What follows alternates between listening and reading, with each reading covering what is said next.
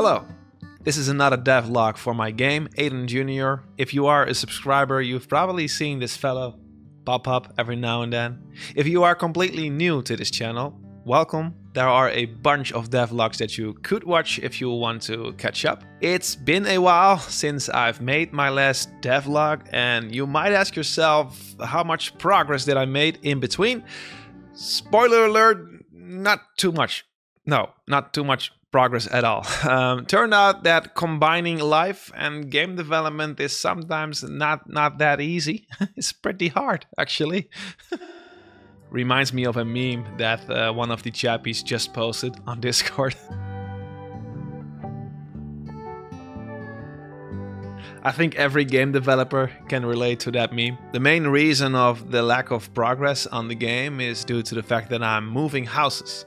I will be moving in officially somewhere next month, and hopefully from that moment on I can give the game more time and attention that it deserves. I didn't sit completely still though. In fact, I'm actually very proud of the thing that I'm about to show you.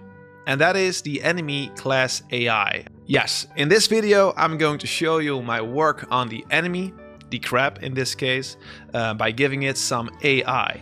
I gave it a line of sight so it can detect the player. I also made it so that you can hide from the enemy by implementing this RayCasting functionality that only detects you when there's no obstruction between you and the enemy. Because of the busy times, this is just going to be a devlog, not a tutorial yet, but I will make tutorials about basically anything that you see in this video. So if you don't want to miss out, subscribe. Let's get to it.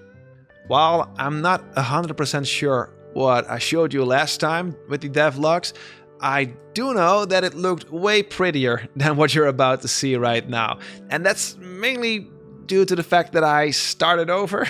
Yeah, I completely threw away what I had because I just wasn't happy. I wasn't happy with the overall project layout, and more specifically, I wasn't happy the way I implemented the state machine.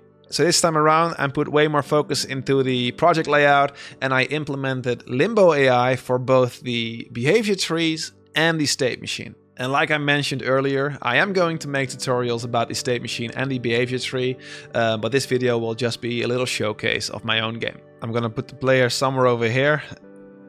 Alrighty, let me jump over here real quick and explain you what you are seeing. I realize that there are many collision shapes. Every blue line is basically a collision mesh, but try to focus on the crabs. If you look closely, you can see this little triangle, like this cone shape.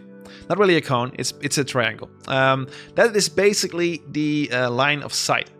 I will probably make it an actual cone to make it more realistic, but I had some trouble importing cones in Godot. For some reason, you don't get to add cones out of the box, and whenever I made one in Blender, everything just broke down. So currently it's just a triangle, but it does the job for the prototype. The moment I enter the triangle, and I can show it you right now, hopefully the crab will turn around, but whenever you are in the cone right now, it potentially can see you. In this case, the line was still red because there was a block between me and the little fella. I made that by using a raycast. So the moment I'm inside the cone, I will fire this raycast line that you saw. And when there are objects between me and the crab, it doesn't see me. But the moment there are no objects and I just walk into the cone, it becomes green, and then our little guy decides to follow us. I can run from it, and at some point it will give up. I think it gave up right now. Yes, it did. And then we'll just try again. And it gave up again. So yeah, it looks very simple, very basic, but for a beginner game developer, this was just like the absolute best. I felt so accomplished and fulfilled. I was ready to die. No, not ready to die. I still need to complete the game, but it was so cool whenever I got this thing to work. Also, when he's very nearby, he just falls in love with you. At some point, you know, I will replace that with combat. But for now, the crabs are lovers, not fighters. I'm a lover, not a fighter. You guys probably don't know that reference. It's a Michael Jackson song with Paul McCartney. Yes, I am very old And again, I will make tutorials about basically anything that you see in this video, but I can give you a little sneak peek on how I did all these things. One of the things that I did is that you are able to set a property called spawn area range. It is set to 5. In this case, it's basically 2.5 meters to the left and 2.5 meters to the right. It serves as the home of the enemy. If the enemy gets like lost for some reason because it was chasing you, or it gets pushed out of that area, it will eventually go back to that. And by doing so, because the enemies have completely random movement behavior, I still get to control somewhat where all the enemies are. I can show you how that works. I can delete the other guy and I can lure this fella right over here. No, a little bit more. Yeah, come to me. And then I go here. And I think, yeah, it lost track of me. And now it will slowly get back to its spawning area.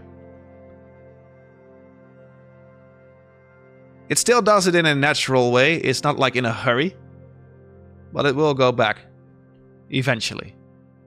And by doing so, you somewhat have control over the population of the whole level. So in this case, there's one on the left, one on the right. And I want to keep it that way. I want to have some control over that. They will never be in the same spot unless I tell them that they have a bigger spawn area. And the fun thing about that is that I can simply increase this one, and therefore the crab will most likely roam way further into the level.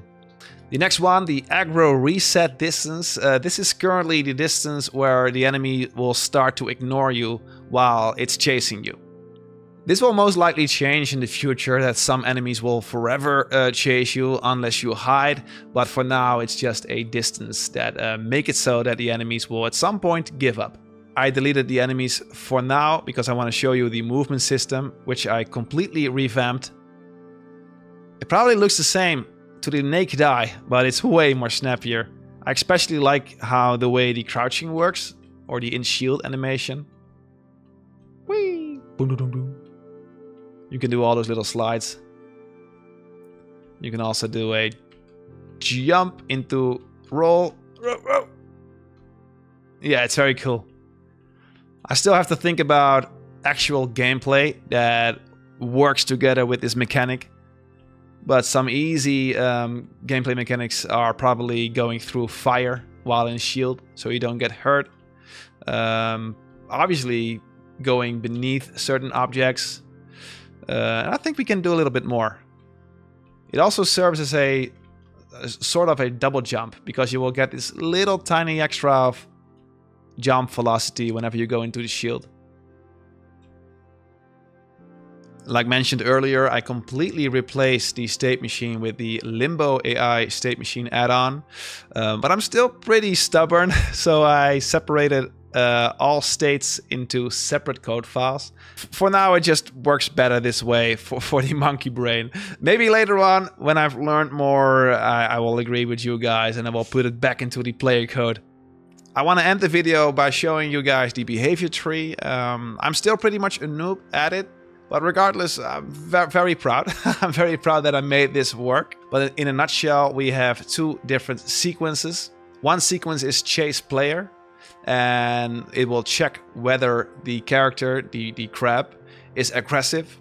If it fails, it will go to the other sequence, in this case a random move. The random move sequence will first pick a spot in the world where the enemy wants to move.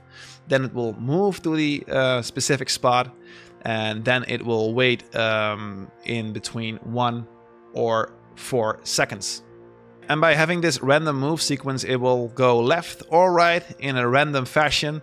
It will also wait, sometimes short, sometimes longer, and it creates this, you know, this AI, like a living little being, which is so much fun to program. You know, it gives you this God complex, like you're creating this little world where different entities do their own thing. It's very addicting. And the chase player sequence, whenever the crab is aggressive, it will move towards the player, and whenever it succeeded, it will play a animation love, in this case, and the heart will show, and then it will wait 1 to 4 seconds before it does the next move. And by no means this behavior tree will keep being this small. It will probably quadruple or even get longer. But I am very proud that I understand the basics of a behavior tree. The way sequences work and the way tasks work and what happens when a task fails or a sequence fails. There's a whole logic behind it, and it took me quite a while to understand that. All right, let's see what happens if we add way too many crabs. Oh, there's so much love. That's what the world needs. More crabs. Man, game developing is so much fun. It's hard to explain. Oh, yes, I died it together with one crab friend. At least I'm not dying alone. If anybody asks you what's so fun about game development, just show them this clip. If you don't get happy because of this clip, then you are lost. Whoop, I died again. What's next, you might ask, regarding the progress on the game? First, I really need to move into the new house so I can give the game the attention that it really deserves. But after that, I'm going to focus on art direction real quick, or not real quick, it's probably gonna take a long time. I already tested out, experimented a bit with 3D objects for the village and the buildings in the first world. Whenever I'm happy with that, I'm going to combine it all. So we have a first level that looks pretty with the water, with the palm trees, with the buildings, with some roaming enemies. And then I'm probably going to replace the crabs falling in love with actual combat. And the combat's gonna be tricky, because if the combat's not good, this whole game's going to fall apart. So that's gonna be a very tricky part. But I'm also looking forward to it, because I feel like I've learned the basics to go about all that. Alright, if you enjoyed this devlog, please give it a like, subscribe, and say something nice in the comment section. Also subscribe if you want to see the future tutorials of how I did all these things. I can't wait to make tutorials about it too. But that's probably going to be early next year, or maybe one in December. I'm not sure. No promises, all right? Thank you for watching, and I see you guys around. Bye-bye.